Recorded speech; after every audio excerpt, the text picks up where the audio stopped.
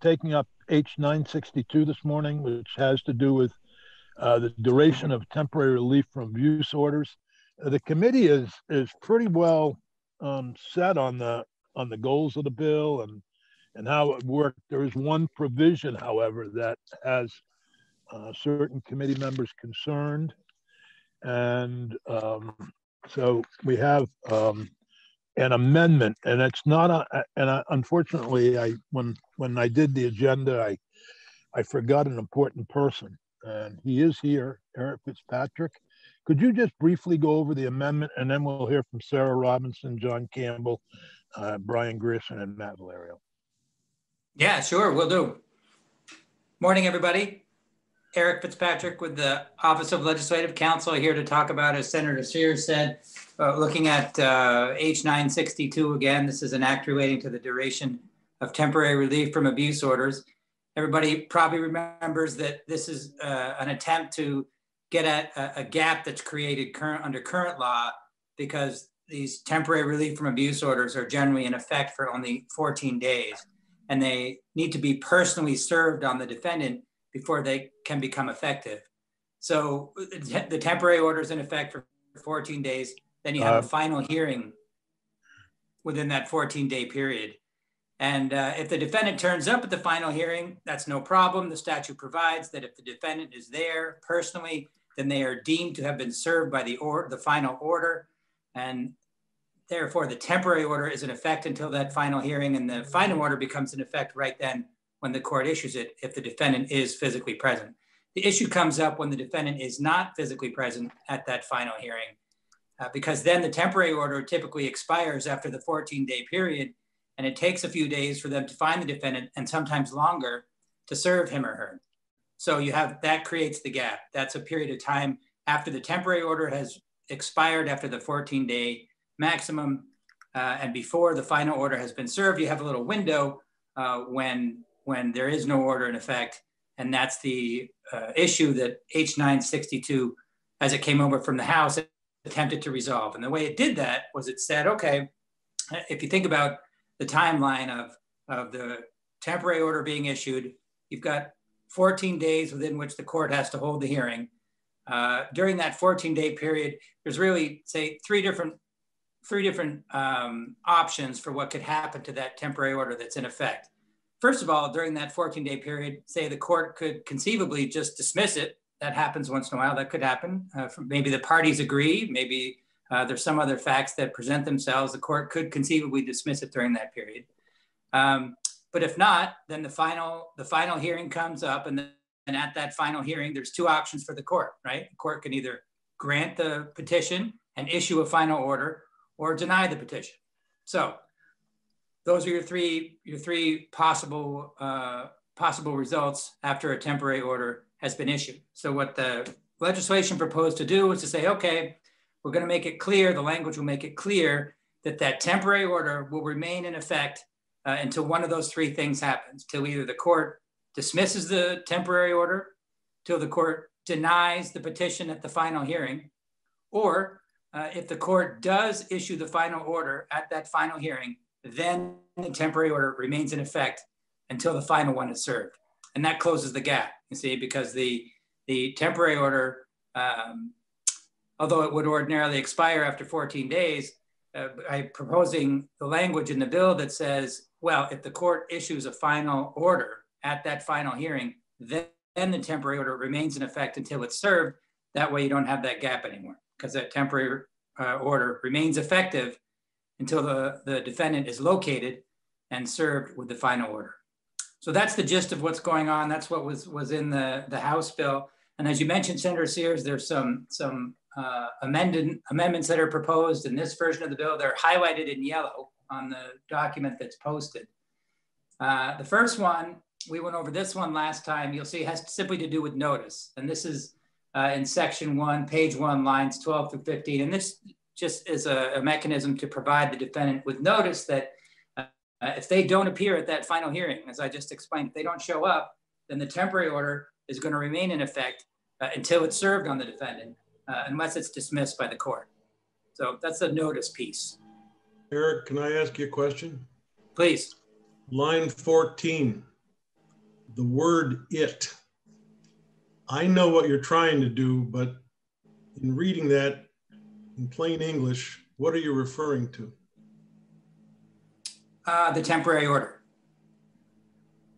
Okay. No, I don't think you are. I think you're referring to the final order.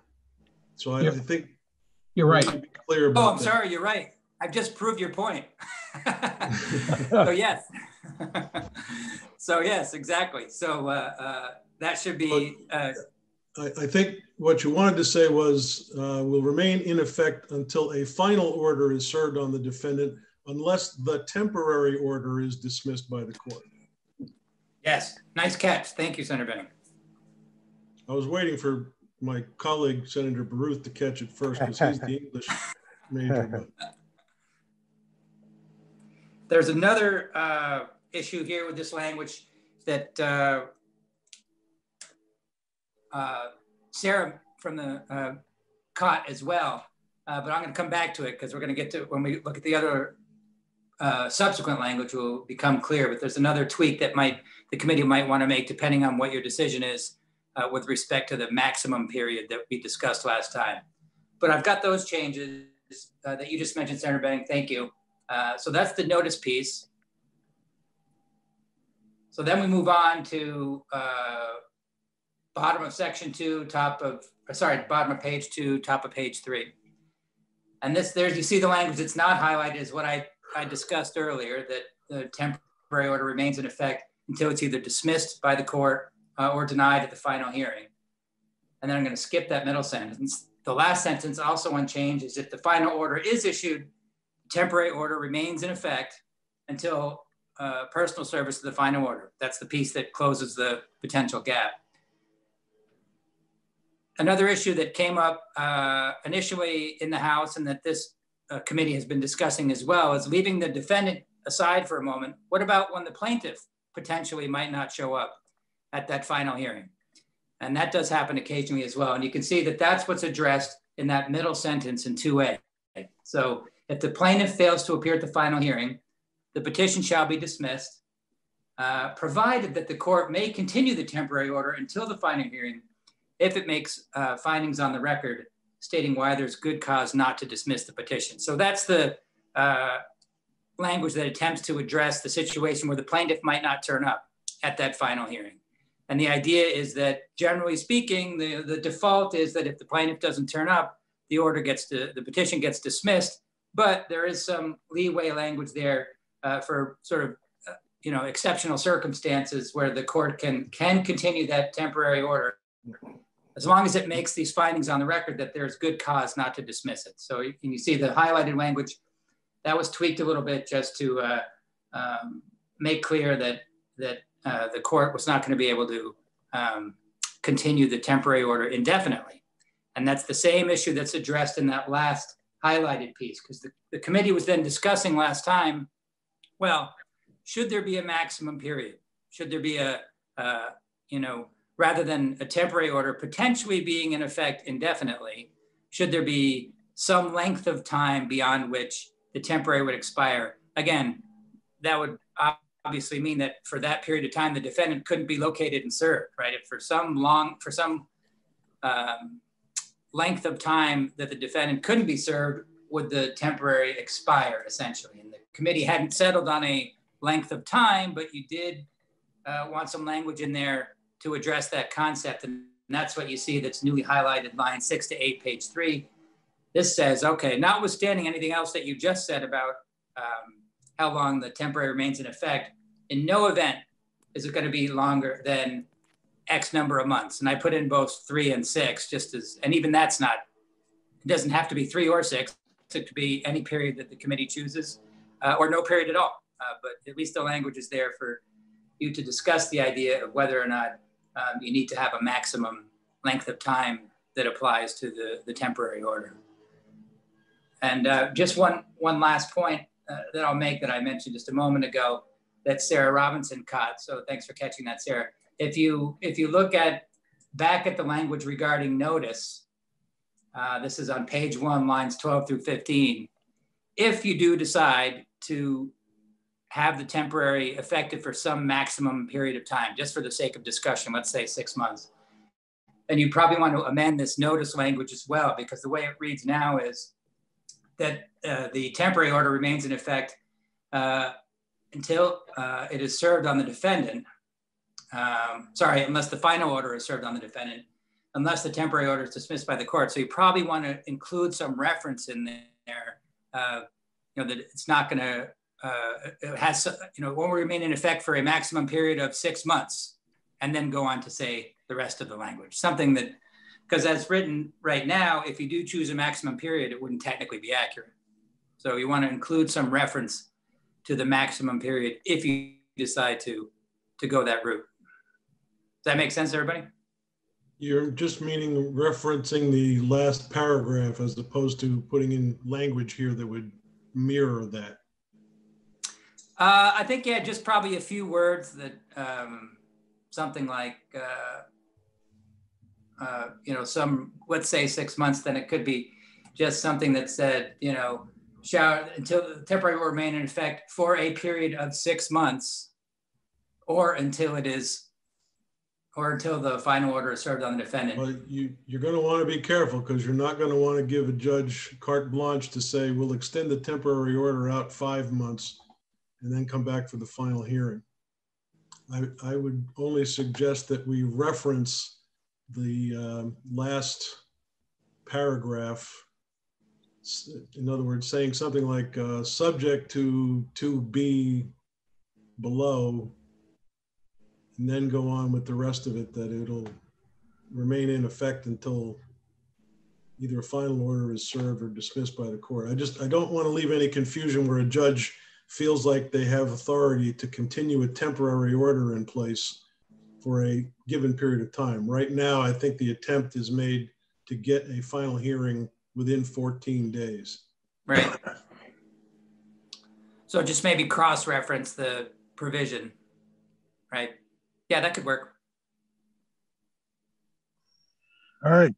Any further comments or questions for Eric? If not, we'll go to Sarah first, please. Good morning, Sarah.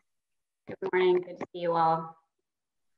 Thank you very much. I appreciate the committee taking this back up. I'm happy to speak to these proposed changes, and believe Judge Grierson will also be able to provide information about how these cases are already handled for the court in these circumstances.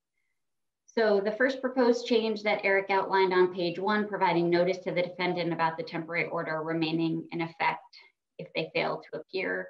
We're fine with this language. I did want to just note for the committee that the court already provides notice to the defendant when they are served with a temporary order. So it's on the order itself, and it warns them that at the court hearing, the court may decide to, quote, extend or change the order. And so they are already warned of that possibility, but if the committee, believes it's necessary to let the committee know that it may happen if they fail to appear, we would certainly support that. So we're fine with that language. And are fine with the language around the plaintiff failing to appear. I think that really accurately reflects the intent, and certainly our intent. So thank you very much for that suggestion, Senator Benning. And then I think the only place for concern for us is the second page on the second change on page 3 regarding time periods. And I think Judge Grierson can speak to really what is already current practice, but in our view, essentially the temporary order should always be temporary.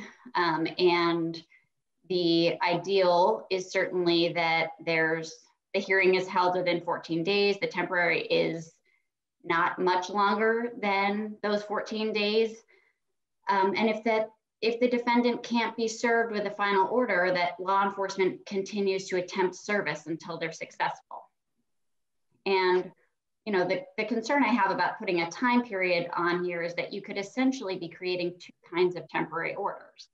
One that is 14 days if the defendant shows up at the hearing, and then a 3 or 6 month temporary order if the defendant doesn't show up. And certainly from the victim's perspective, achieving a final order rather than an extended temporary order is much preferred, because the final order may be more tailored to the relief that's specific to their circumstances.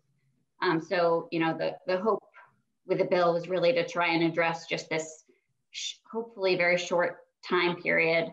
But I do have some concern about adding an additional time period. I think it's just going to be confusing to both the defendant and the plaintiff. And frankly, could also create just more court involvement for a plaintiff who's really trying to achieve a fixed period of safety in their lives. So our preference would really be just to maintain the current court practice, whereby the court's the one that determines the length of the final order, certainly, and that law enforcement continues to try and serve a defendant with a final order until they're successful. And I would just finally note that, you know, it's really in the defendant's hands whether or not they appear at the final hearing. So if they would like the temporary order not to be extended, they are certainly able to appear at the final hearing in order to try and achieve that. So that's all I had but I'm happy to take questions. Any questions for Sarah? Yes, Joe. Yeah. Sarah, I'm just going to throw something back at you to think about. This paragraph was designed not as a target of the defendant. I'm sorry, of the defendant. It was designed as being targeted at the plaintiff who doesn't show up for a final hearing. And the desire, at least on my part, was that we not continue ad nauseum a temporary order if the plaintiff doesn't show. There's another possibility, though, I hadn't thought about until you were just speaking, and that is a defendant might show up for a temporary and say, I haven't had time to get an attorney yet. So the judge might look at that as good cause to continue the temporary and then come back to have a hearing, where the defendant might come back again and say, I haven't had an opportunity to get an attorney yet. We don't want to see that problem continue either, because then you've got a temporary order in place that would automatically expire. But this would actually force the court to issue a final order under the defendant not showing up. But we have nothing, on the other hand, when a plaintiff doesn't show up, to limit the time frame by which the court can keep issuing an extension of a temporary order. So I'm just asking you to think about that. That's why, at least in my head, this language was originally proposed. Yeah. That's helpful. You know, my sense is that in practice, if the plaintiff doesn't show, obviously the court has to, you know, in the language, if they have to make findings on the record, and there has to be good cause to not dismiss the petition. And, you know, the sorts of cases that, you know, my understanding, and Judge Grierson can also speak to this might happen, are exceptional, and are cases where someone might be, for example, hospitalized and unable to come to court, and in which case the court would reset a hearing. So there would then be another opportunity. The court would again have to make findings on the record and have good cause for extending again. So I don't believe that under current practice or under the current law, it would mean that the court has the ability to really, you know, extend these orders in perpetuity as long. So that would be my take. Okay, I'd like to hear some more from Judge Pearson to figure out if we can get to a solution here somehow. Judge Grierson, you said. Yeah, there is a Judge Pearson. Sorry about that, Judge Grierson.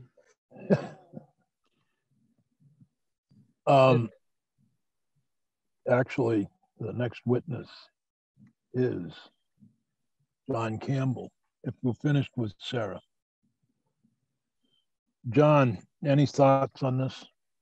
Well, I'd be interested to hear Judge Grierson, what he has to say. But first of all, I actually caught the same thing that Joe, Senator Benning and Senator Bruce were catching there. And that first one was, so it looks like that'll be taken care of. I think the biggest concerns we see is the fact that the service process on these things. What would concern me is if law enforcement, because right now that this is a priority for them, that this takes priority over any other summons or any other process that needs to be served. And if they're of the feeling that, oh well, if I don't serve, sorry. If they feel like that this doesn't really, I don't have to really worry to get it served right away because it's going to be, this temporary order will be extended. Am I on here, or because I hear maybe you're locked up, Senator Sears? I didn't mean you're locked up. I think somebody is saying something. Yeah. I think Senator Sears is locked up. Oh. He shouldn't be, but maybe you come to his aid there, Joe. John, I believe we lost a portion of your testimony to a Zoom failure. Okay. And now we're back on. So if you would start from perhaps even the beginning. I don't know how many people lost it. Am I the only one that lost Zoom? We actually lost you, Dick. I think we lost you, Senator Sears. Oh, okay. So never mind then. Everybody else heard you. I didn't. Just remember that. The point I was just, all right, what I was trying to point out, Senator, was that if the law enforcement right now has considers these as a priority for service, and what worries me is if they go out and they try to serve at one time and they don't get service, and if they know that this is the temporary order will remain in place indefinitely, it may, they may not go and try to serve that final one as quickly, or it might fall down the priority list. But because oftentimes the other thing that has to be taken into consideration is, and I think Sarah touched on this, is that the final order is often different than the temporary order. It could be more restrictive. It could be taking other things into consideration. They could have had some agreements. So I think any effort right now to try to to deal with these issues is positive. And I see what you're going through here is the right direction. Again, it's the question about the last one, which was B, putting the time frame on there. And I think that's a policy decision that, again, I'd like to listen to Judge Grierson and then possibly offer further testimony if that's possible. Anything's possible, John. Did you get straightened out with the House on that budget item for the domestic violence folks in Bennington and Windham counties? I have not checked whether that has gone through to if the recommendation was made. I'll check. If we need to, we can put something in this bill. Okay. If that's possible, because again, we certainly don't want to lose the prosecutor. And right, over the that testing, and we could put that in here. Okay, just put the language. Okay, and yeah, so that they don't, if we don't get the money that way there, they wouldn't lose the positions. Okay, because we don't have the other money, to pay out for the compromise. So I think this would be the best way. Okay. Well, let us know as soon as you find out. Okay, thank you. I'll have that back to you as soon as I'm off. In fact, Pepper's listening in, so I'll have him check with House Appropriations. Yeah. Thank you. You're welcome. Judge Grierson. Good morning, everybody. Good morning. For the record, Brian Grierson, Chief Superior Judge. Thank you for the opportunity to testify to H.962 or the amendments to it. I'll begin with on page 1, lines 12 through 15. We do not have any objection to that language. It really would add to what we already say. Sarah indicated, and I can tell the committee that currently our form that is served with the temporary order includes language under a paragraph at capital letters, important information for defendant. And it says, at the hearing to be held on the date and time specified on the face of this order, this is referring to a temporary order, the court will decide on whether to extend or change the order or issue a final order. After hearing, an order may be issued, which will remain in effect as long as the judge decides the relief is necessary. And an order may be issued against you granting the plaintiff's request for relief as the court deems appropriate. If you fail, I'm sorry, if you fail to appear at the final,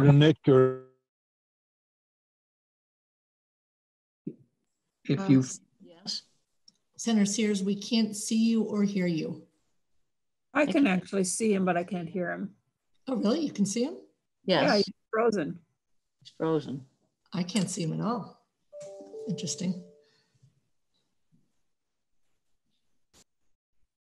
And Philip, I can see your mouth moving, but not hear you. He's muted. Dick, maybe if you turn off your video. Nick, could you take over for a few minutes? I'm going to move since I've lost the Zoom. Yes. Okay, so go ahead. you want me to continue, Senator? Yes. So our current form has language that says if you fail I keep running out, and I think it. Fail to appear at the final hearing, an order may be issued against you granting the plaintiff's request for relief as the court deems appropriate. So this would just add language on page 1, would just add another element that saying that the temporary order will remain in effect until the final order is served. And that was certainly the whole purpose of the original bill. So we don't have any objection to that. The language at the top of page 3, whoops. We're listening. Have you lost me? No. I don't have Last three. words are at the top of page 3. Oh, there. Okay, so at the top of page 3, again, we don't have any objection to that language. We really, in my opinion, have the inherent authority to continue or not continue a hearing. So this just provides some guidance in under what circumstances we can continue a temporary order. So again, we have no objection to it. The section B on page 3 is what I guess really brings the committee back this week. And I was able to listen to a portion of last week's testimony and the concerns raised. I'm not really sure why this language is necessary. For this reason, a temporary order would issue on an ex parte basis, on emergency basis, and one of two things will happen. If the defendant is served with a temporary order and does not appear at the hearing, the whole purpose of this bill was to extend the life of the temporary order until the individual can be served with the final order, so that there's no gap that's been referred to. So there would be no reason to limit the length of time on that temporary order having been served on the defendant. And under the current statute, 1103, there is no time limit on a final order. And until the person is served with the temporary order, I wouldn't see any reason to then time limit that order. That would be the only order that's in effect until the individual is served.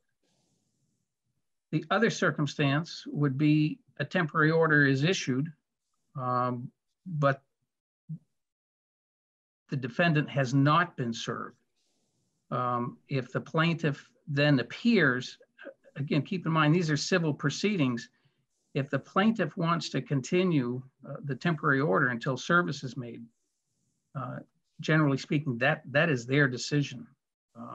So you have a plaintiff appearing, wants to continue the order. We would continue the order. If you put a time limit on the temporary order that has not been served, I think if anything, it could incentivize the defendant to stay away from, avoid service and defeat the whole purpose of the request.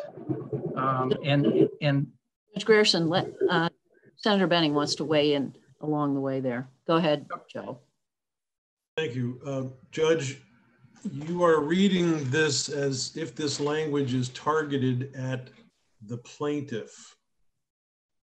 I'm sorry, the defendant. And I understand why you're reading it that way, but the initial intent here was, let me give you a practical example. We would both agree that if a defendant gets served with the temporary order and a final hearing is scheduled, if the defendant shows up at that hearing with an attorney, but the plaintiff does not have an attorney and requests one, I think we'd both agree that that's good cause for the temporary hearing to be continued and to enable her to get an attorney. I would agree, and just the question, it's a normal practice now. If either side requests an attorney, we will continue it for 2 weeks. So the question then becomes, what if the plaintiff comes back a second time and says, I haven't had a chance to get an attorney yet? How long does that process continue before the court decides it's no longer good cause? You know, that's what this language was intended to address. But that's well, first of all, I don't think that's what the language says. I think it goes way beyond that. But taking your example, Senator Benning, I've certainly been in situations where, and I think it's fairly routine, when someone requests an attorney. My practice, and I think a fairly common practice, is to go out 2 weeks for a simple reason that within the 14 days, number one, but also it's hard to get an attorney on 1 week's notice. If that person comes back in 2 weeks' time and still doesn't have an attorney, my practice and experience, and I would tell the individual at that first hearing, you've got 2 weeks to get an attorney. We will not continue this again. And I cannot tell you that every judge would proceed that way, but we're mindful of the defendant's rights as much as we are of the plaintiff's right to pursue this.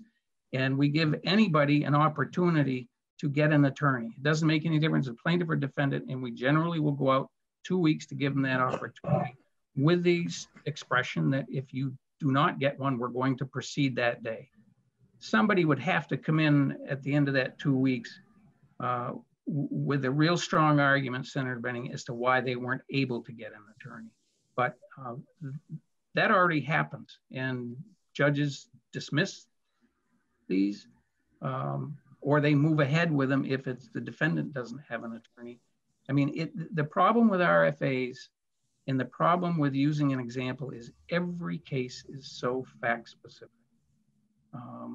And that's my concern, is that if you create an artificial deadline, I think it's going to, quite frankly, defeat the purpose of what the original legislation was. It's because it's a civil proceeding. If the plaintiff has obtained that order and wants to continue to pursue it without the defendant having been served, I don't think there should be a time limit on that order.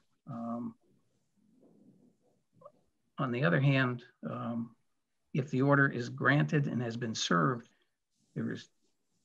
that is the intent of this bill, to keep that temporary order alive. That would be the only order to protect the plaintiff. And I understand that we have, there may be some confusion around the plaintiff not appearing. That already happens from time to time, and we address it on an individual basis. Obviously, this is, as John Campbell indicated, this is a policy decision on the part of the committee. I see this in some respects as a problem looking for a solution. Solution looking for a problem, I guess is what I meant to say. I just don't think it's necessary. Okay. Thank you.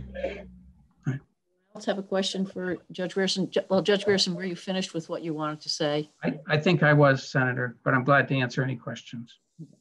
Does anyone have any questions? Senator Sears, do you? You're muted. All right, who's next on the, I don't have the sheet for who's next. Yeah. On the witness. Senator, I would just add this comment if I could. As I said before, the court is mindful of the rights of the defendant in this process as well as the plaintiff. It has not been my experience that judges continue these temporary orders for an extended period of time if the plaintiff is not participating. If we have no information from the plaintiff as to why they're not there, these matters are dismissed. There are many occasions when we end up in court with only the defendant there, having been served and appeared, and the plaintiff does not appear. We have no information. Those are routinely dismissed as a matter of course.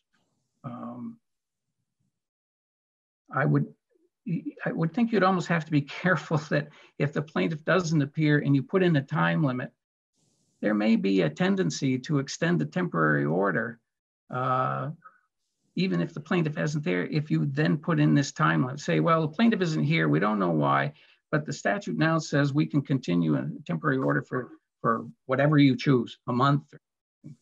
And you may get the consequences of that you don't want by adding that language. I think the court is well equipped to deal with these individual situations, be it plaintiff or defendant not appearing and addressing those issues. The other parts of the bill are consistent with the original intent, and I think they do serve an appropriate policy choice. This one just concerns me because I think it has the possibility of creating more issues than it's solving, and I'm not sure it's solving the issue. Not sure what the issue is you're trying to resolve. I'll leave it with that. Thank you. I'm back. And Comcast had problems yesterday. Actually, several of us missed the end of yesterday's session, and I think that's what happened here, but I moved inside just in case it's on my end. But I think it's Comcast having problems. And I apologize, but if I hear the gist of what's being discussed, it is B on line 6 on page 3 that is problematic. Am I correct? Yes. So I'm with the gist of what you were trying to say, Judge. If you have any questions, Senator, I'll be glad to answer them. No, I don't. I think I got enough of your testimony. I'm sorry I missed parts of it, but I think I got enough to, and I know I was ably replaced by the senator from Windsor County, but Senator Baruth has a question, I believe. Oh, Senator Baruth, don't. All right, so why don't we, are there any other questions for Judge Grierson? Judge, thank you. Matt Valeri, do you have any comments that you'd like to make? Yeah, the only comment that I wanted to make about this, it does deal with that last paragraph. The rest of this is fine as far as I'm concerned. What I think needs to be addressed to some degree is the fact that we have the potential now for temporary orders to remain in effect indefinitely based upon the reading of the rest of the bill. And because they're temporary orders, then the defendant has not presented any evidence, or they may not have even notice of what went on. I wouldn't want to see a temporary order remain in effect indefinitely, and that is the concern. And there are all kinds of nuances about who shows or who doesn't for the final hearing. If the plaintiff doesn't show up, I mean, oftentimes, my experience when I was doing this for the 15 years before I was Defender General, it was because the plaintiff and defendant had made some kind of reconciliation or made some agreement between themselves. And all of those things make for odd results where the court really does have discretion to do all kinds of things, continue the order or dismiss it outright. And the vast majority of times, and Judge Grierson is absolutely correct, the orders are dismissed when the plaintiff doesn't show up. But there are other times when they're not. And I just thought that it would be, and I still think that it's a good idea to give some direction to say, you know, we aren't going to be sitting on temporary orders indefinitely. So after some period of time, and whatever that is, the temporary order goes away. And it perhaps creates other problems. But you know, prior to this amendment of the statute, the temporary orders didn't just, you know, if they weren't served, they didn't just remain in effect. And so by creating that, which was the original intent of the bill, you now create this other situation where you basically have the potential for an almost indefinite temporary order. And, you know, I don't think anything's totally indefinite. So, you know, that's why I say almost. And so to me, there should be some reasonable limit on how long a temporary order would remain in effect. And you can dream up all kinds of scenarios, whether it's the plaintiff who show up or the defendant who doesn't get served and doesn't show up, and you know how the court deals with it. And I was hoping to provide some direction for that by this paragraph. And I hear what the judge is saying. You know, just basically leave it to the discretion of the court to figure it out at the time, because there are too many nuances to what might be going on. To me, however, I do think that I would not want to see a temporary order basically be hanging out there indefinitely without being in effect without service. Okay.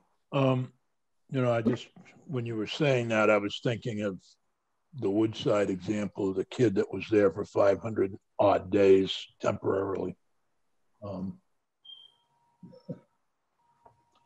Just one comment. Judge? Yes, I wanted the committee to know that when the temporary order that has not been served is continued, the order would remain in effect, but we send a new notice of hearing for service on the defendant. In other words, we just don't leave the order out there without a notice of hearing. We reschedule the final hearing and send a new notice with the original temporary order. So it's not as if the order is out there and the court isn't taking any action. We are continually trying to get that final hearing and get service. So it's not just left without any action by the court. We will issue a new notice of final hearing for service upon the defendant, get that into the hands of law enforcement so it's served with the original order. So there's no confusion over the date of the new hearing. Right. And I think that's important for the committee to understand. It's not just left out there. Right. Good. Okay. Yes. May I note one thing? I just wanted to note that, you know, I think that there is some restriction on the extension of the temporary order, and that is that the court needs to place on the record findings that there's good cause to extend that hearing. So in the case of, for example, as the Defender General highlighted, a reconciliation between the parties or something like that, you know, in my experience, I've never seen the court use something like that to extend an order if a plaintiff does not appear.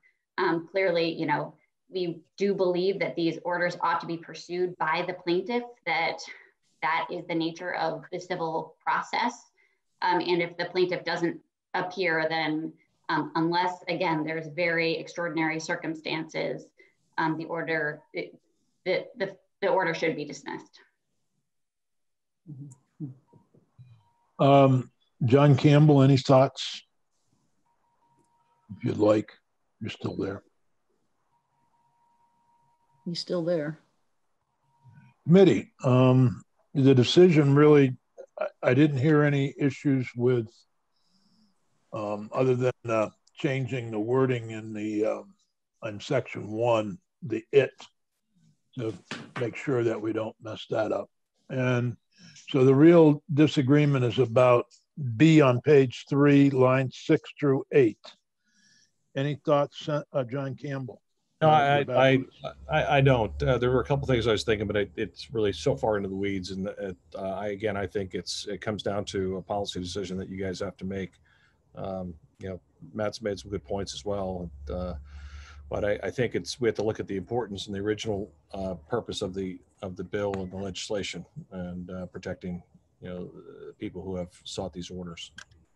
I am concerned about temporary. Yeah. And the example I gave of the kid at Woodside, and I can't remember the exact number of days, but he had been temporarily placed there for over 500 days when we met him. It was temporary, but there was no better alternative. And sometimes I think things fall through the cracks because so.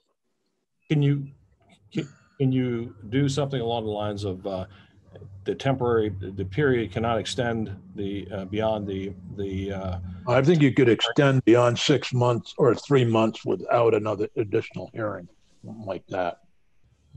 Yeah. Temporary.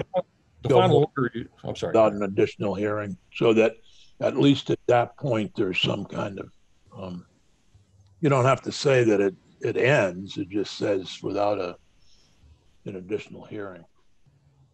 That would, to me, to be, I don't know what the rest of the committee thinks, but that to me would be a kind of a compromised position that would get us where we want to be, to make sure that there's some review if it's going on and on and on. I don't know how people feel about that. I wouldn't want to go certainly longer than that, maybe even go shorter. But that would be my way of at least assuring another hearing that it doesn't go on and ad infinitum. Joe? Yeah, I think I agree with you. I was going to ask the judge a question. One of the concerns that I saw in your correspondence was that this was being looked at as if the defendant was ducking service.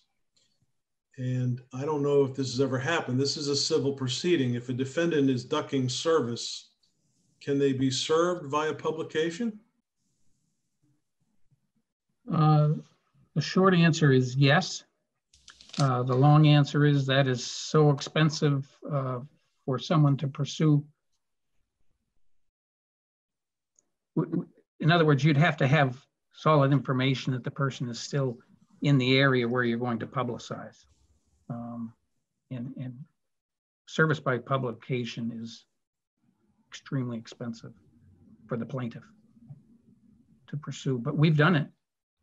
I mean, it's happened. Yeah, at least you get a final hearing scheduled that way, and the temporary doesn't continue on ad infinitum. At least what we're trying to do here is avoid this gap. I think the bill does that, and I think the amendments are healthy and help the bill.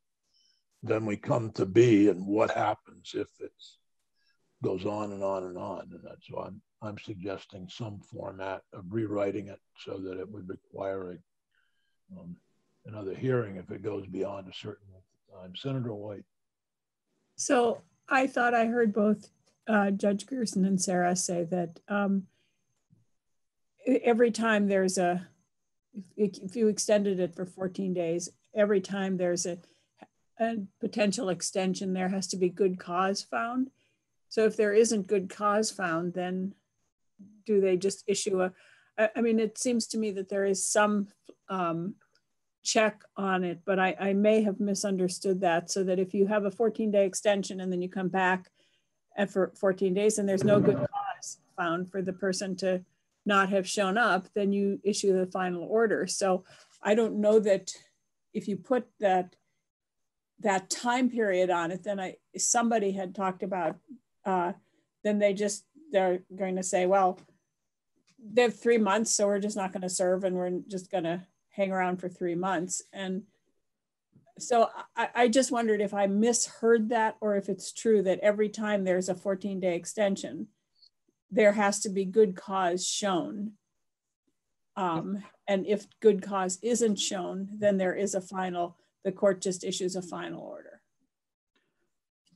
So if the plaintiff does not appear, there under the language in the bill, we would have to have evidence of good cause as to why we should continue it.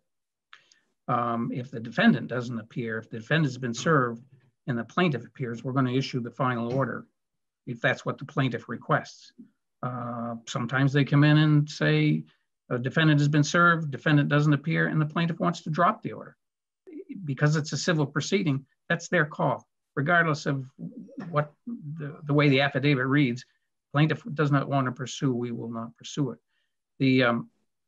On the other hand, the plaintiff not appearing usually ends up in a dismissal because there is no evidence of why the plaintiff hasn't appeared. It is a rare case when we have information as to why a plaintiff has not appeared.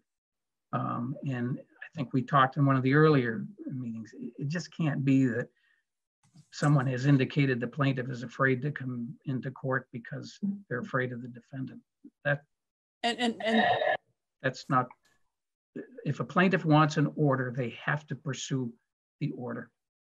And if they showed good cause and then then we would continue it. But if we continued it, then they're not going to keep showing good cause. I mean, at some point, I would think the good cause for the plaintiff not appearing would end fairly soon.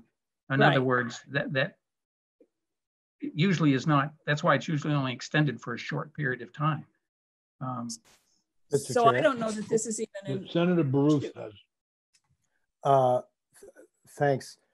Judge Grierson, did I understand your testimony correctly that you would strike B? Yes. Okay. Yes. And on the other hand, I will say this, Senator, in response to what Senator Sears has proposed.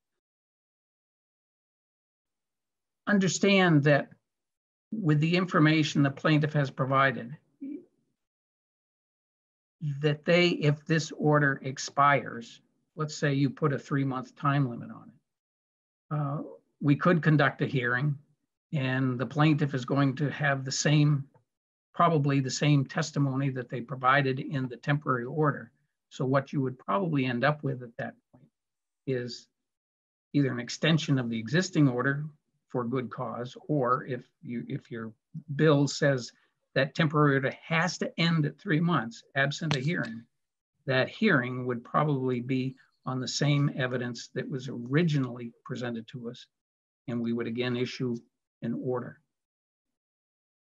So I guess the reason I asked the question is I keep coming back to where we are in the process. So we're just a couple of weeks away from ending, and it seems like the rest of the bill makes sense to everyone. This piece that we've tried to add on seems productive of possible complications, possible unintended consequences. So I suppose I lean toward getting rid of B and moving with the rest of the bill.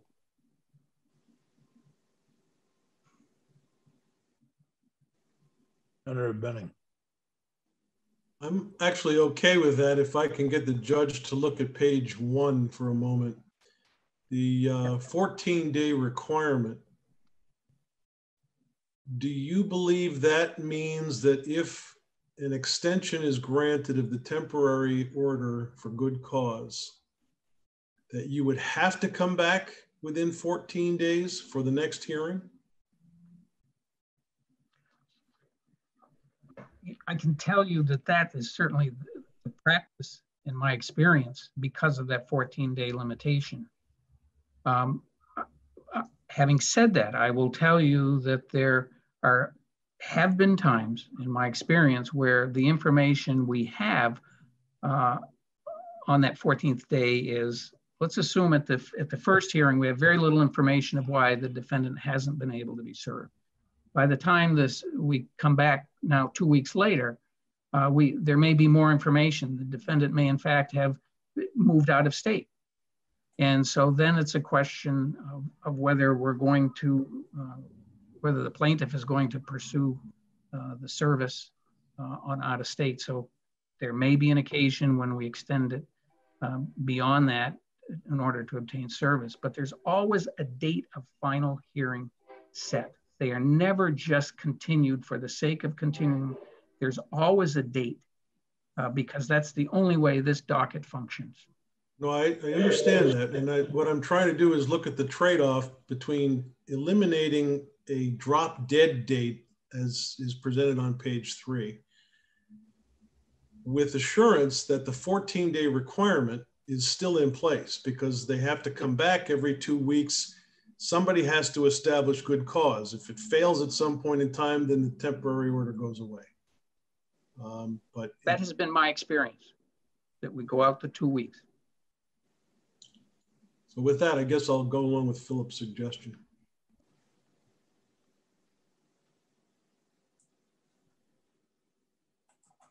I think I'd like to go with Philip's suggestion as well. Okay. Me too. Well, that's 4-0.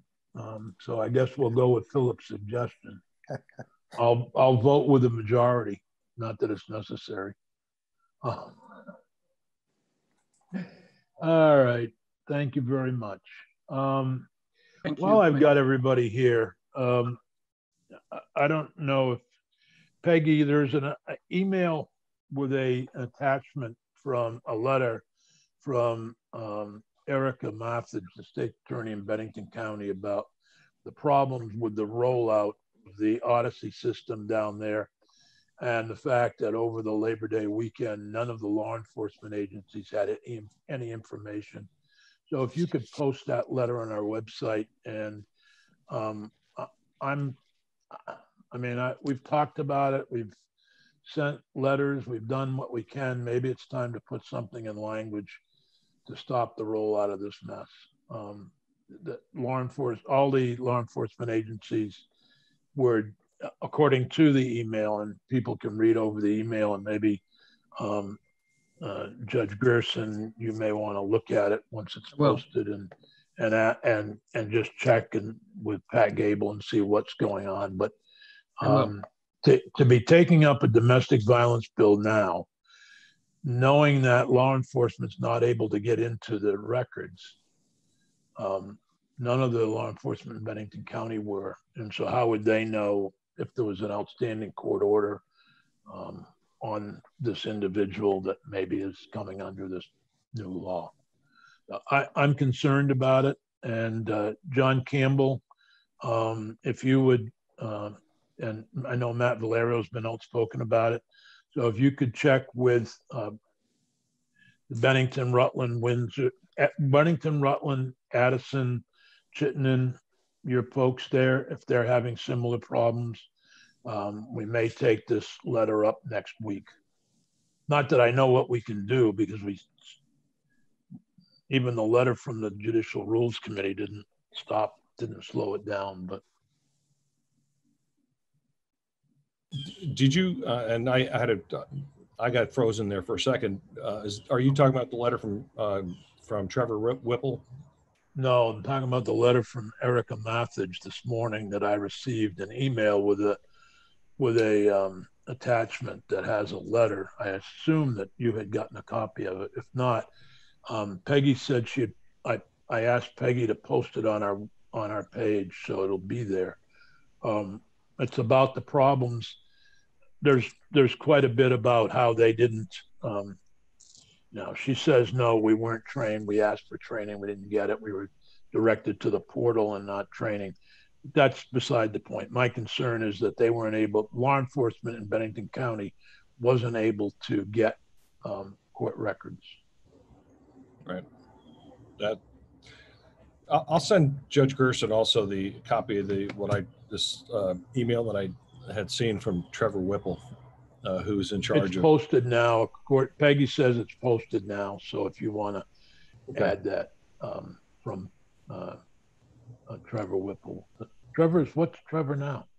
He's He actually is in charge of, let me just, if I can, pull this up real quick. He's the police chief in South Burlington? He was, yes. And then he,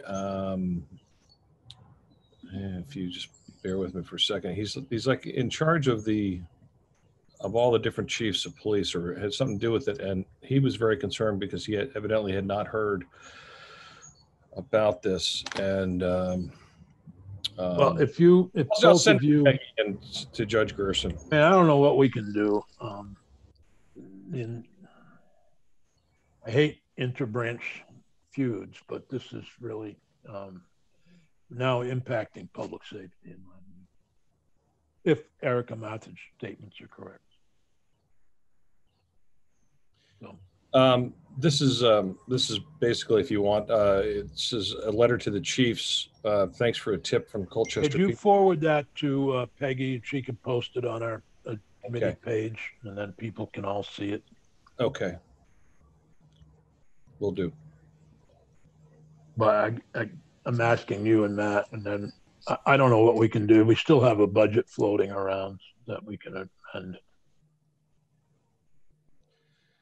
I think all of us, I think Matt will join in this, is that, we want this to work. We want the online, the e-filing and everything else to work, but you're getting two different stories. Yeah. So yeah. We've kind of beat ourselves up. Well, we are, so is there a motion to report to amend SH? I get off the subject here. We all agreed on 962 favorably to amend 962 is seen, or do you want Eric to do a new draft and get that to us early to,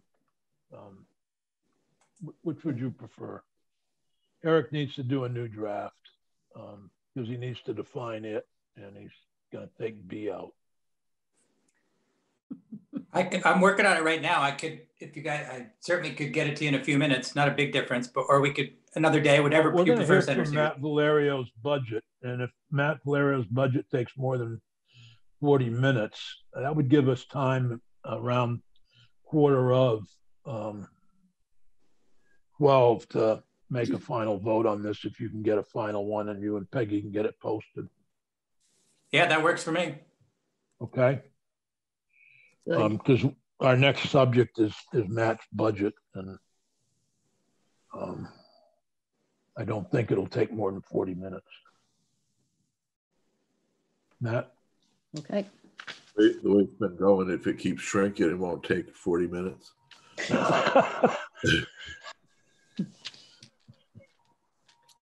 So I thought we were going to be in a okay situation here with our budget. Had a plan to try to address effectively a 3% reduction, having in mind that there were going to be available COVID relief funds that were appropriated by the legislature in the last budget go around. And then my general feelings about taking federal money, although I know every state needs it to survive, within the Defender General system, it has typically been a nightmare anytime we get involved with the feds and federal money. And that has been the case this time around. The last, I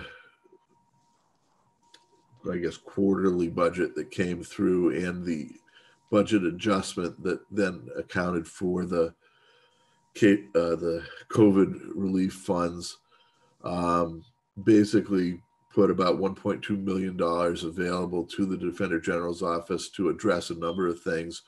The easy part is dealing with the IT issues relative to remote access to the courts and trying to do the job, excuse me, remotely as much as possible. And that part is relatively okay, but it's a small amount of the money. The hardest part was to try to deal with the surge and wave of cases that has started to come and is coming in the various counties that arises out of three things. Number one is the cases that have been basically put on hold from the beginning of March until present, that had already been charged with people in jail and people out on conditions of release and the like. The second is the number of cases that would be coming in where people who were cited and not held on bail or conditions, or bail or without bail. Those cases which were cited for down the road as opposed to a couple of weeks out, they were pushed 6 months out, 8 months out, whatever, as those started coming in. And then you combine that with the regular caseload that you would expect to get during that time frame. Now, all of that, the confluence of those three types of caseload turn into, a wave of cases that's coming in. And so our plan, and we described this to the legislature, both in the various appropriations committees, was to use the COVID funds to address that caseload. Now, when we were first told about the opportunity for this money, I looked at it with the same skepticism that I always look at federal money, is that it usually comes with so many strings and reporting requirements that you end up spending more money administering it than you end up getting. But I couldn't have imagined that would be the case with $1.2 million. Nevertheless, it seems that we are back in a similar situation that we always are when we deal with federal money. The original direction from joint fiscal and the direction that we got from the bill, or the whatever it was that created the CRF funding, was that the money had to be spent before the 30th of December of 2020. And we had run this by whoever we could talk to. And so we put into place contracts that would basically be, we would spend the money before that time frame, and the deliverables would take place through the end of the fiscal year. So those cases, as they started coming in, were basically being front loaded. So you'd get paid front loaded, and then the cases would be worked out till the end of the year, end of the fiscal year, ending before the beginning of July next year. So in doing that, we put a number of contracts in place, approximately $750,000 worth of contracts. And then just probably 2 weeks ago, we get contacted by a consultant who's been hired by administration to assist in the administration of these CRF funds.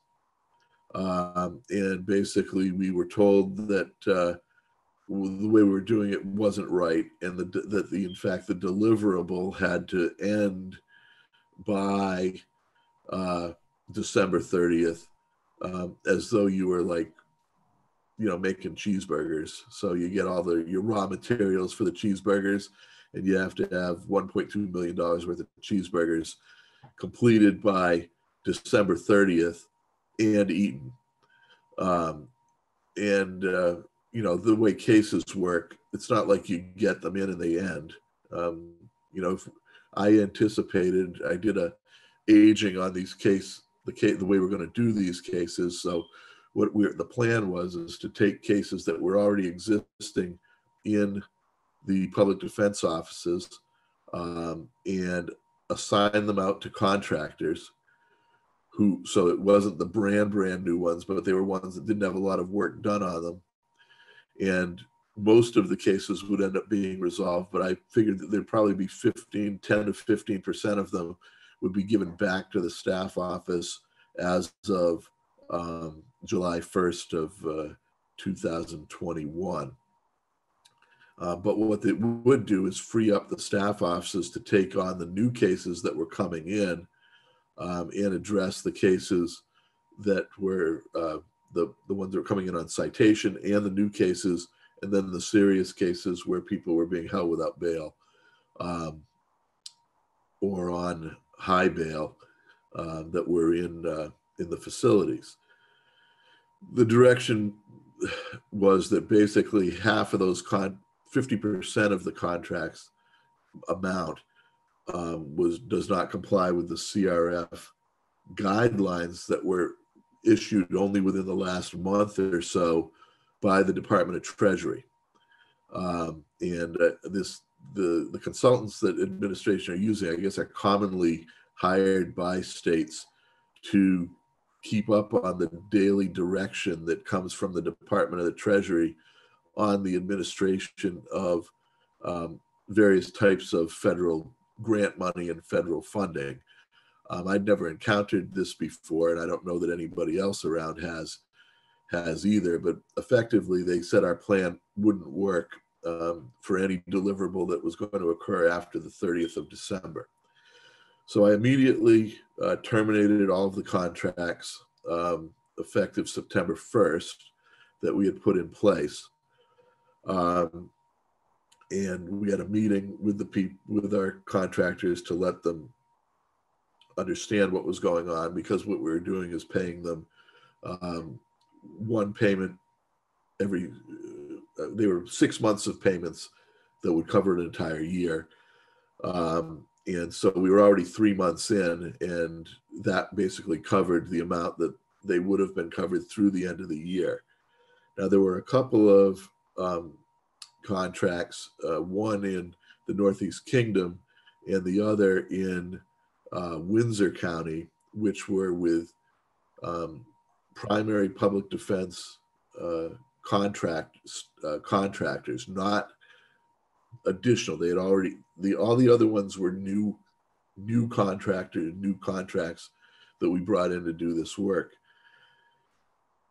On the criminal side, those two, because of two things.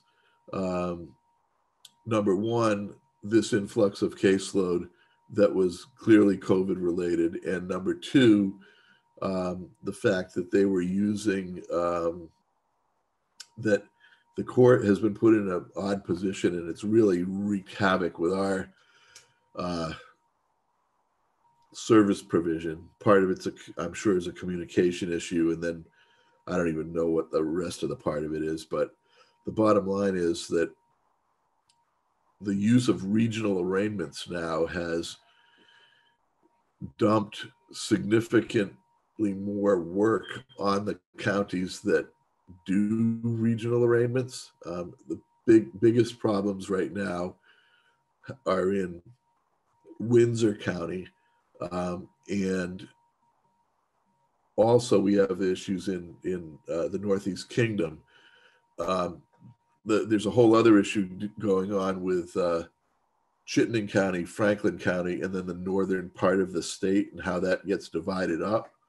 But for purposes of this CRF funding, we were able to attribute a certain amount of money to both the Northeast Kingdom primary public defense contractor and the Windsor primary public defense contractor because of the increase in work that they had doing regional arraignments in the South. What that basically means is that Windsor had been doing arraignments and has been for a period of months during this COVID term, since March, and shortly thereafter, for Rutland, Bennington, and Windham counties. They had to hire another person to deal with that. Northeast Kingdom law also had similar situation.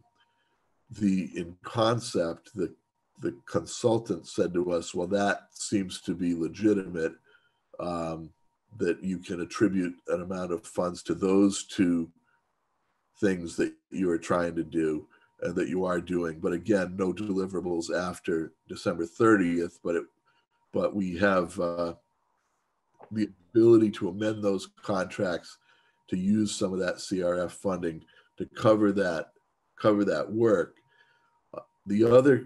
All the other ones I've terminated, and we are that is part of where this $400,000 hole has come up with, and that's about 300,000 of the $400,000 hole is covering those contracts if we want to do that, or if you want to do that.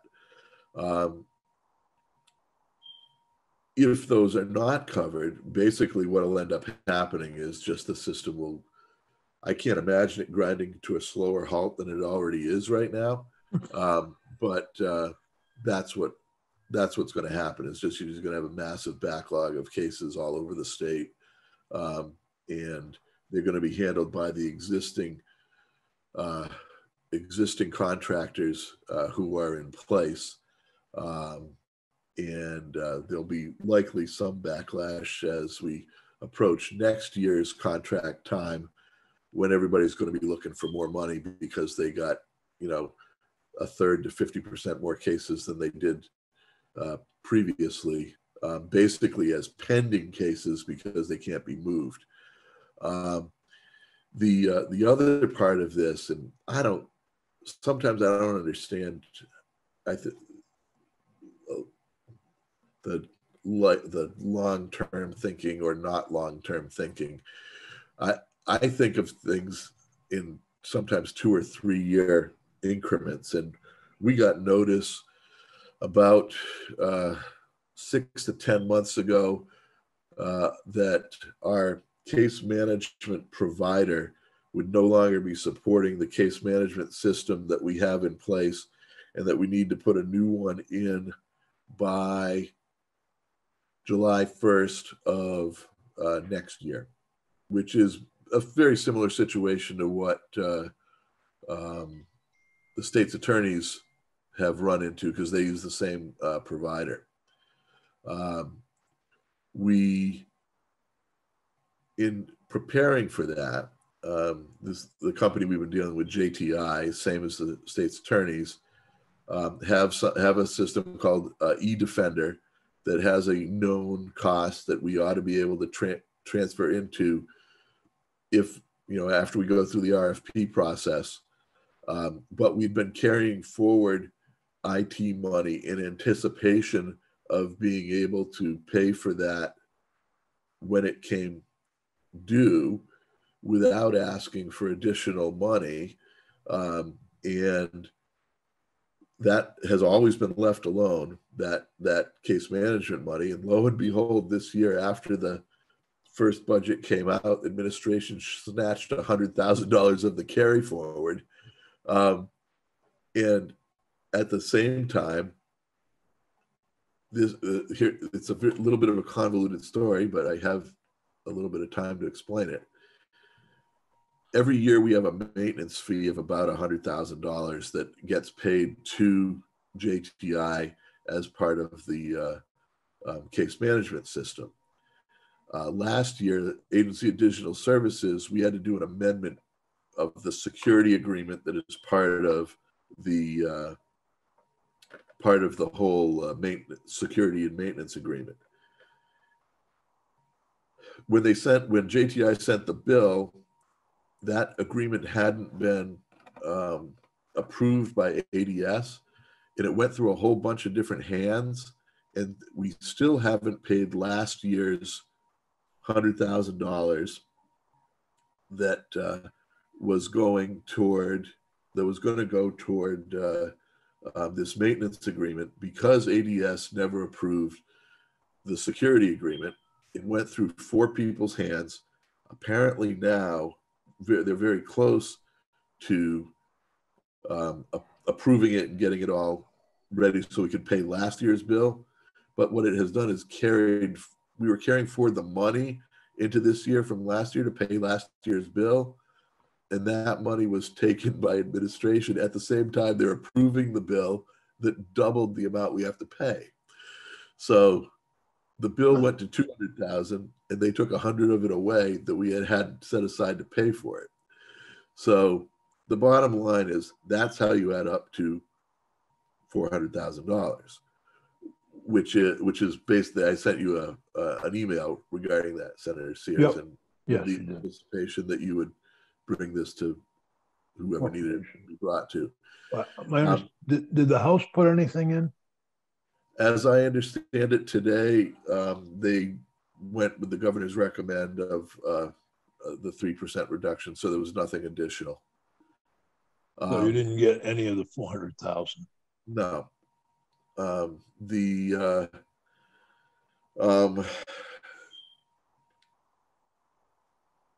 At some point, this IT issue is going to have to get resolved. And the way I deal with any of these things is, I figure the legislature makes a policy decision about how much money they want to give and what they want to get done. And so I try to live within it. And in doing that, it really, what ends up happening is I don't do some things so I can do the things that are core to the system. And I've been able to make it work. And I can probably, quote unquote, make this work, but it's not going to be without pain and significant pain. And, I don't want the courts breathing down my neck about, oh, you don't have enough people doing this work and, clients complaining and that kind of thing, because this is what we signed up for if this is the way we're going to do it. It's not like, in the meantime, along the way, we have positions we can't fill that have been, somebody left, and worst time ever for an agency like ours to leave. So we have a juvenile division that had one support staff for 2 lawyers, an investigator, and then to coordinate the state reviews of in Chin's cases, the administrative reviews. That person happened to leave in the middle of this COVID thing. We can't fill the position. And it sounds like, well, it's one administrative person. Well, the problem is it's the only administrative person. So you probably know Mary Diat, who has been over in the legislature. She is our HR person, our stats person, and she manages the case management system. She's also now attempting to do the job of that admin person. So we're very close to the bone at all times. So when we lose, one, it's not like when AHS loses one admin person and Right. they've got, hundreds of others who could fill in. I'm using upper management people to fill in for admin stuff. So the bottom line is, it's important. Go ahead. I'm sorry. That's all I'm saying is it's important money, and the ripple effects throughout the system of things that look small on the outside. Like if I were in administration and I was looking at, oh, look, they have $100,000 out of 375 coming forward that we can take out of their IT. It doesn't look like a lot, but they don't understand the details or the nuance of what goes on with that and how close we are to the bone. And nobody ever really has since I've been doing this job, but because I've always tried to make it work and not complain very much. Just so I have it correct, we would be recommending to the Appropriations Committee that they fund $300,000 in new money to make all the contracts that will be needed between now and the end of this fiscal year, and $100,000 for you to be able to pay your IT contract. And be able to replace the system, which was taken out of carry forward funds. Correct. Is that correct? So I just want, because that's spending, and they're double spending that. Right. In a way, because they're saying you're carry forward $100,000 we're going to take that and buy birdhouses with it. And now you got to come up with 100,000 to pay your contract. Am I correct? Yeah. And the thing that's annoying about it is that it was ADS's delay in approving the security agreement that prevented us from spending the money last year when we had the money, and we wouldn't have carried it forward to begin with. So that, you know, they kind of created the carry forward, took the money, and then left us with twice the bill. Okay. And I know that the finance side has no idea what went on with ADS. Yeah. I'm going to, and the third thing I want to mention of the 300,000, I have no idea. The whole state is just waiting for Congress to do something, whether it's pull their hair out and say, we're not going to help you at all, whether it's to rework the CARES Act funds that we've already received and say, yes, you can use them until July 1, 2021, which would allow you to fulfill the contracts. Or, I mean, this has been true, and Senator Nika knows too, as we've sat in appropriations and heard the concerns of what we thought we could spend, and somebody says, no, you can't, or they say, yes, you can now spend that because other states spent it and they didn't get clawed back.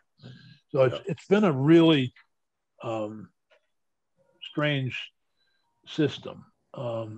And, you know, then there's the other thought that perhaps Congress would write another check for particular help to the states.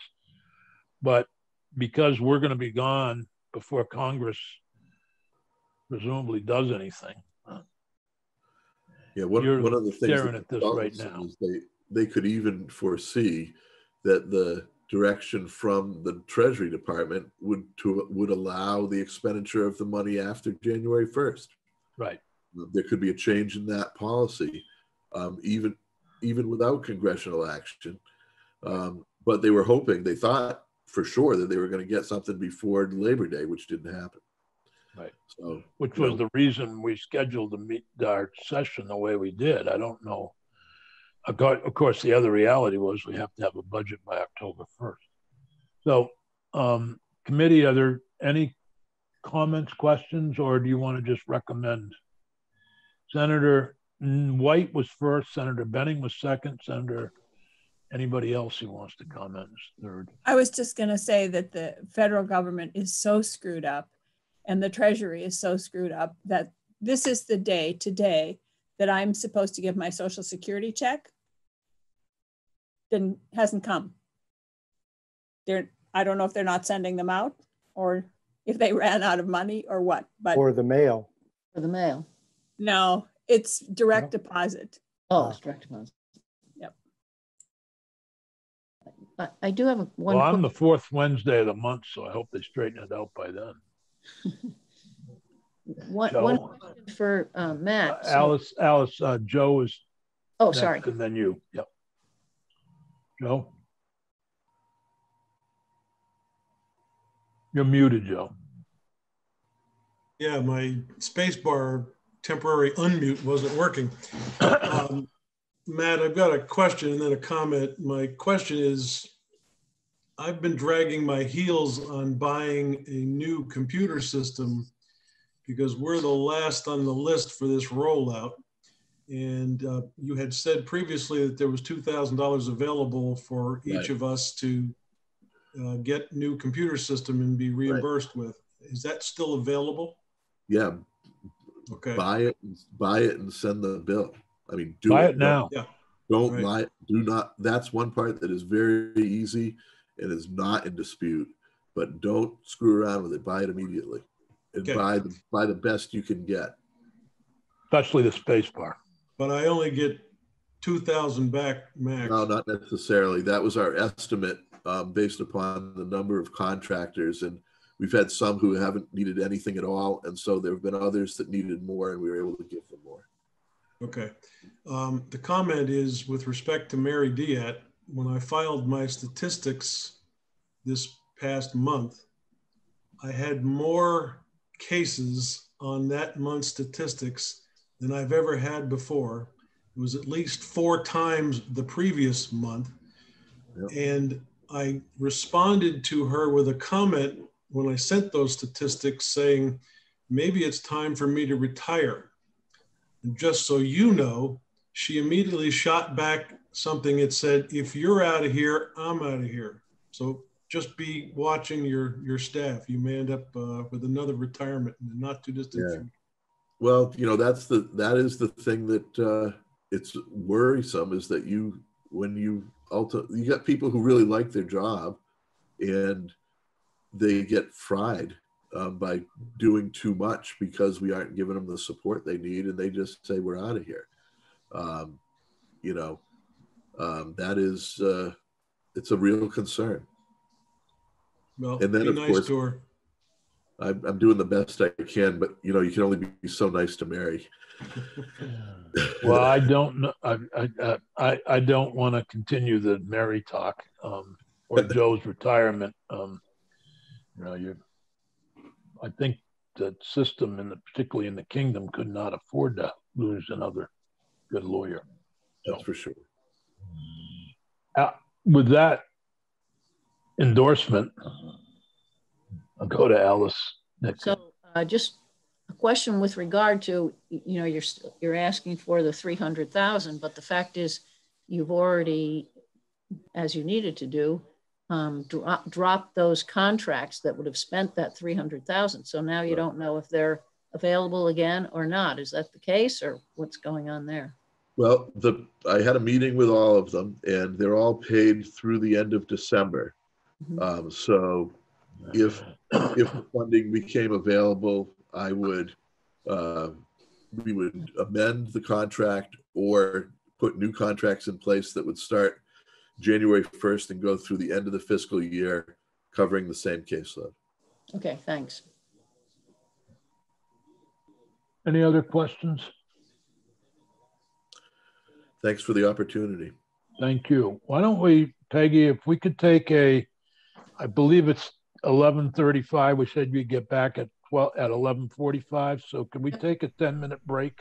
Yep, and the back at draft 11, is posted. or actually 8-minute break, and then come back to S690, whatever the heck number is. Yes, it's posted. Thank you. We'll be right back.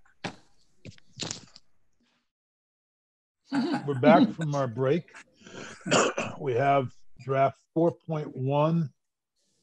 I guess I got to update my thing here because I don't have that 4.1. I don't either. Yeah, I had to actually not log out, but I turned off my internet and logged back in. Oh, I probably need to go back to the committee webpage then. Right. All right. I'm at the webpage. Nope, I'm not. Yeah, if you go out and come back, it's there. Speaking of. Yeah. Okay. No, I just pushed the wrong button. Wednesday, September 9th. It is Wednesday. It is draft 4.1 is there. And Campbell has a letter too from Trevor. It's now posted. So I don't see yellow anywhere. So that means this is the final copy, right? That's right, Senator Sears. So it does it do everything we wanted you to do? Every order on section 1 and page 1, every order issued under this section shall inform the defendant if she fails to appear at the final hearing, then the temporary order remain in effect till the final order is served, then the defendant, unless the temporary order is dismissed by the court. That's much better. The next parte order is issued shall remain in effect until either dismissed by the court or if the plaintiff appeals to appear at the final hearing. Petition shall be dismissed, provided the court may continue temporary order until final hearing. If it makes findings on the record state why there is good cause shown, if the final order is issued, temporary orders remain in effect until personal service of final order. Act takes effect on passage. Any questions about it or comments from either Matt Valerio, John Campbell, Brian Gerson, or Sarah Robinson, our committee member?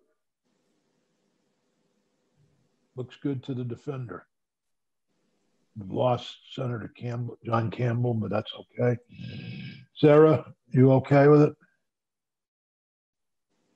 Yes, thank you very much. Okay, good. And so, Judge? Yes, it's fine. Thank you. Thank the committee. Thank you. All right, so is there a motion to report draft 4.1 or to amend H.962 as seen in draft 4.1? So moved. Senator Baruth has moved that we report favorably, or excuse me, that we amend H.962 as seen in draft 4.1. Second. Seconded, and further discussion. Hearing none, all in favor say aye. Aye. Aye. Opposed? Aye. That was a late aye. It was a late aye, but we're, you know, I've noticed that on the floor too. Sometimes I get in there late and forget to unmute, and then I'm an aye when he's asking for the nose. Okay, we have approved the changes. Shall we report the bill favorably to the full Senate? Senator Baruth, Senator White has moved that we report the bill H.962 favorably to the full Senate. Is there any further discussion? As amended. As amended. Peggy, would you please call the roll? Yep. Senator White? Yes. Senator Baruth? Yes. Senator Benning? Yes. Senator Nika? Yes. Senator Sears? Yes. Who would like to report this bill? Feels like a Benning to me. Well, I thought the rule was that if you move to amend first, you're the one who gets to report on it. That's why I didn't move to amend. Sure, I'll handle it. What the heck? Would you, if you'd like to, Joe, that would be helpful. Actually, so I believe this has been approved by the Rules Committee, so I don't think it needs to go through rules. That is correct, as I recall it. So Eric, it if will you be just, Senator, I'm sorry. I'm sorry, Eric, if you just give me a couple of sentences to give a overall summary, that would be Yeah, appreciated. I've got a, maybe longer than you want. I've got a couple of pages, but you know, it's sort of summarized. I can edit pretty well. So. Yeah, so I figured just discard whatever you don't want to use. Okay. And Peggy, could you get me a list of the witnesses, please? Yep. And so that means it'll be Senator Benning that gets this, the vote and the version to Bloomer, correct? I'm pretty sure. Yes. Yeah. Okay. Yes. So get it to me, Eric, and I'll get it to him. Okay, thanks. Committee, my plan is to send a email to Chair Kitchell with copies to the Senator Probst, Stephanie Barrett, and this committee expressing our concern about the $300,000 in contracts for the Defender General that should be added to the budget for 2021, fiscal year 2021. And also regarding the $100,000 carry forward, which was taken inadvertently, which leaves them with a $100,000 bill for their IT. Is that the sense of the committee? Yes. Yes. All right.